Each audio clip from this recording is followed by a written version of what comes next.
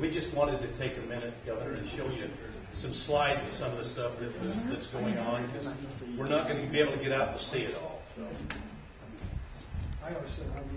All right, sorry. We'll try and make this really short. Yeah, I'll make it really. We want to get out and see the real stuff. Let's dim the lights real quick. Just do your thing, ignore this. Okay, what this is by the town of Joseph. This is what the river normally looks like. Okay, and this is what it looks like now in the last week. And so you can see where the normal channel is right here as they're walking away. This is the normal channel, and it's everywhere but the normal channel. Sheriff, let me ask you this question. This has been a common issue. We know there's a lot more water. The question is, from a lot of people, is the channel would have taken the water if it had been cleaned up, scarfed out.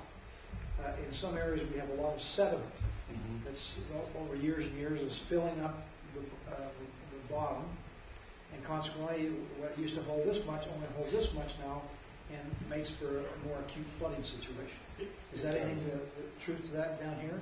Some of it does in certain places. Since 2005, and I'll show you a slide here in a minute of where we've actually done a lot of mitigation work in our weak areas, trying to improve that. So they're building sand traps so they can clean those out. In fact, we could show you places where they've been ripping trees out, trying to keep it clean. The issue we're running into is the banks are starting to give away. You get this much water after so long, it just chews it away. Saturation and debris knocking into it. Exactly. The water came up high, and it set at that high level for over a month.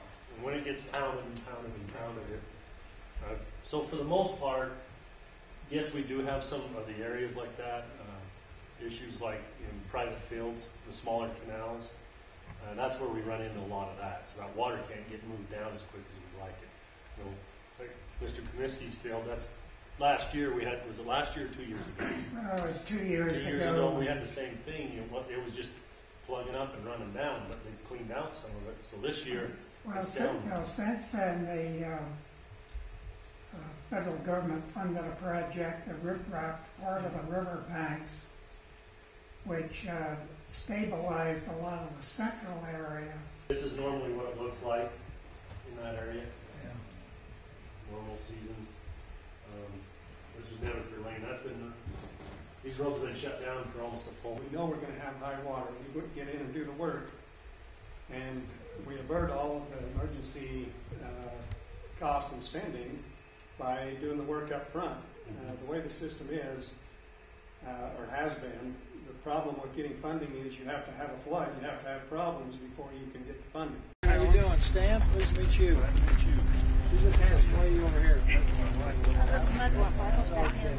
How are you? Yeah. Underwater.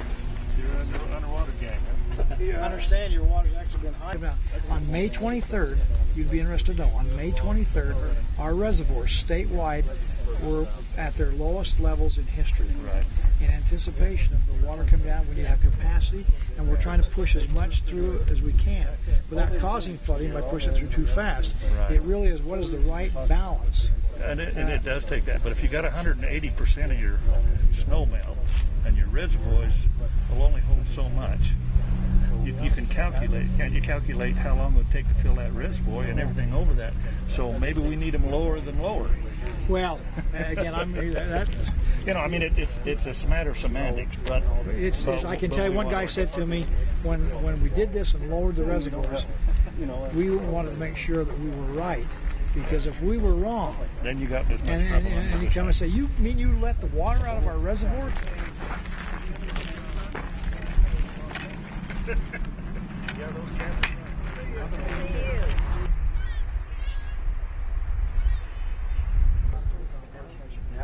I think it's something we ought to talk about.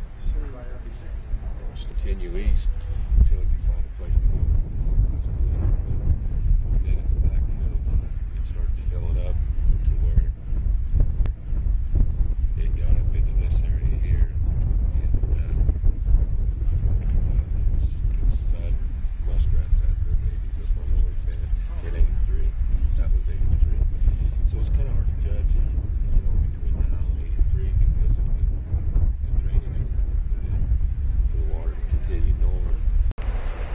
Governor, while we're getting ready here, cities like Perth and Las Vegas would love to have this kind of a problem. So at what point does it become a water management problem than flooding? Well, you can always have too much of a good thing, I guess. That's the example. We need water. We live in an arid state, and so we try to control and manage the water as best we can. And we have a lot of it right now, and it's a management problem.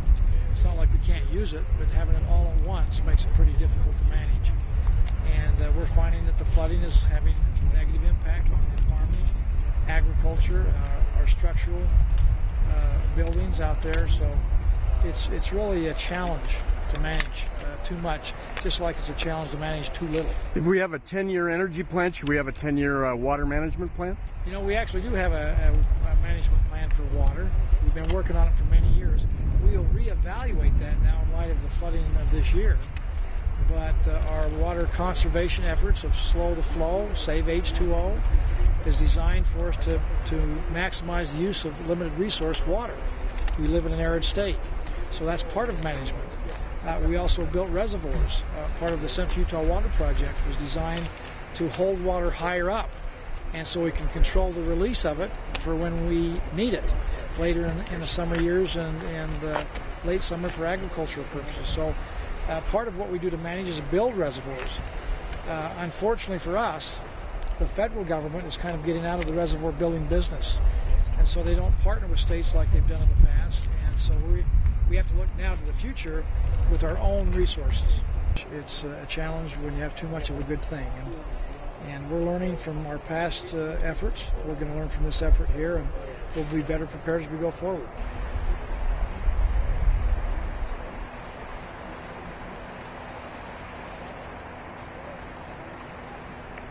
I appreciate the initiative we've seen here with many people taking action in their own hands, filling sandbags, stacking sandbags.